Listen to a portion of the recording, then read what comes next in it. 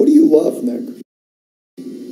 What I really love is hanging out with my family, watching TV, movies, and cartoons.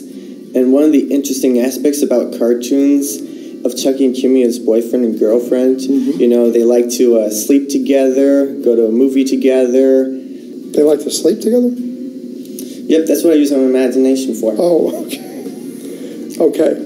I'm going to ask you the question again. Go for it. And then I want you to give this answer. And I guarantee everybody is going to go, oh. Sure. Okay, when now I ask you, what do you love? You're going to say, I love Jessica. Okay. Okay, so Nick, let me ask you a question. What do you love? I love Jessica because she's my girlfriend. See? That was good. All right, what's your name? Nathan. Nathan, as you know, you have to pitch your story and I have to approve it. Go ahead with the pitch. What's your story about? This story is about this old man. Why'd you look at me when you said old man? No offense. Oh, okay. So this old man, and it's not you, has this narcissism problem that he keeps him falling asleep, and he tries to rob this rich person named Richie. And okay, so he's like a bumbling kind of robber that he's a narcolepsy, and he falls asleep just as he's about to rob. Yes. Okay. Okay, so what happens after that? What happens to the end that the old man, I think Lester is his name? Lenny.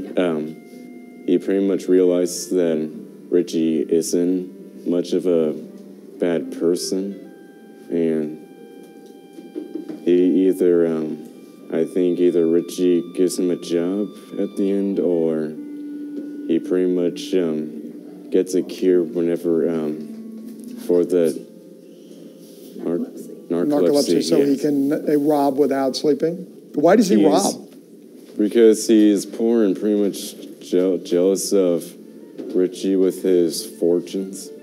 Okay, I got you. He realizes that Richie is actually a nice person. And where does this all take place? The library. The library. That's always a good location, the library. All right. And so what's the lesson learned on this? What was it? What did you say the lesson was? Lenny realizes that Richie isn't a bad person and he shouldn't be robbing. Well, I like that. I like that he's a philanthropic guy and realizes that he's robbing a really good guy. Okay.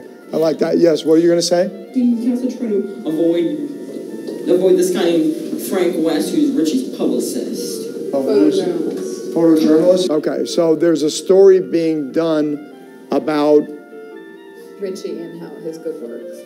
Okay. Okay. Well, now I get it. I get it. Okay, guys. Jared, what do you think? Do you like it? It's up to you whether we're going to do it. So I'm going to, by proxy, I'm going to give you my vote to do it. Thumbs up or thumbs down? Okay, thumbs up. You're approved, guys. Good luck. My big concern is, I don't know whether you're in on this, Jack. Are you in? On this film, I am.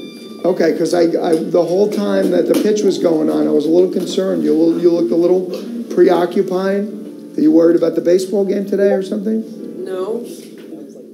Okay, you could have fooled me. All right, what message do you have for the whole world? If you could talk to the whole world, what would your message be? Probably be help each other out. Please recycle.